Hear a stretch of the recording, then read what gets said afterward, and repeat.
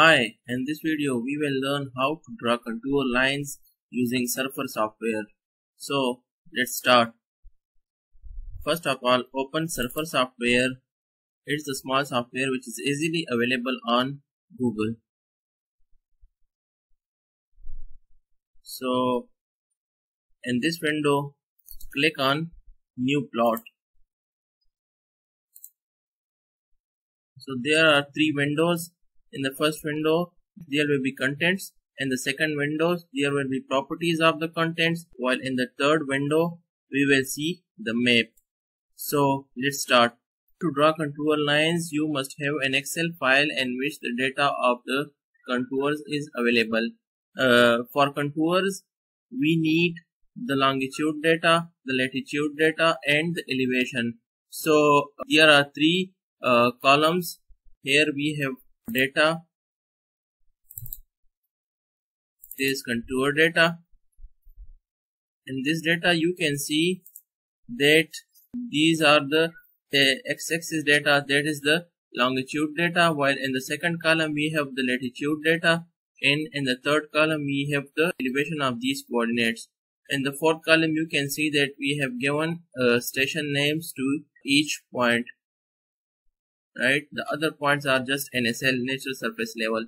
So this data has been transferred from total station, and this data can be transferred using different softwares such as transit software, data transfer, etc. So all you have to do is to transfer the data from total station and save that data in an Excel file. Now for Surfer software you will need that file. So let's start. Go to grid data and select the kriging method and browse for the file. Here we go to contour data and select that Excel file. Open that file.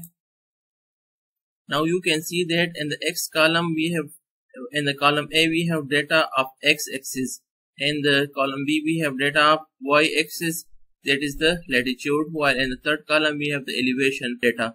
So you just click finish. Now you can see that a grid file will be created, and you will be asked whether you want to save that grid file. So yes, we want to save that grid file because that file will be used later on. So I click OK. Save this file in the same folder. Now you can see that the contour lines have been drawn. Now I want to add the color scale and longitudinal, horizontal scale and a vertical scale. So click on this map. Now you can see that the properties of this map. So you go to levels and you can see that the contour interval in this map is 10 feet. So you can change this interval. If I want to change it to 5 feet interval, you will see that the line will become congested. Here you can see. Click on the map. Okay.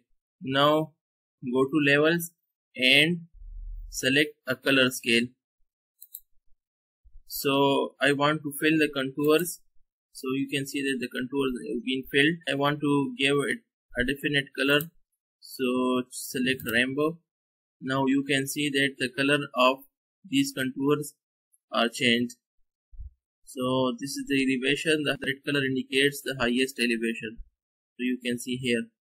So this is our vertical scale. If you want to add a horizontal scale, then click here and go to add to map and scale bar. So you can see that a scale bar is added to this map, right? Okay. Now I want to make a 3D of this map. So all you have to do is to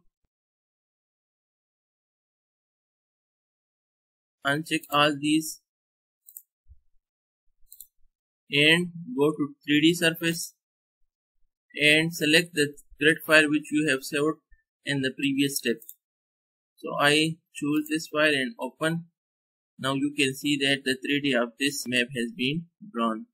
So if you click on this, so change the color. Here you can see that show scale. This is the scale, and if I want to show the base, you can also color the base of this map.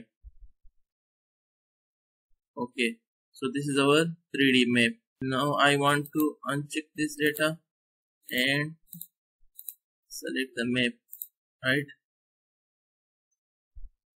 Okay, I change the contour from 5 to 10. Okay, now I want to represent that points on which data have been taken. So go to posts, contour, and OK. Now you can see that these are the points on which data has been taken, or more simply we can say that these are the points on which you have taken the data from the prism and the shot has been taken with TS. So these points represent those coordinates, right? So this is all about the contour using Surfer. Now we want to take a printout of this map. So remove these post points, uncheck this, and simply press Ctrl P. Here you have selected the Microsoft Print to PDF, right? Or you can select your printer here, but I will suggest that first you print it in PDF and then you can later on print using a specified printer. So click OK and give it a name. We suppose contour map. I give it a name of contour map and press save. So the file has been saved. Now you can check this file. You can see that the map has been printed on PDF and you can take a printout using your specified printer. Thank you very much.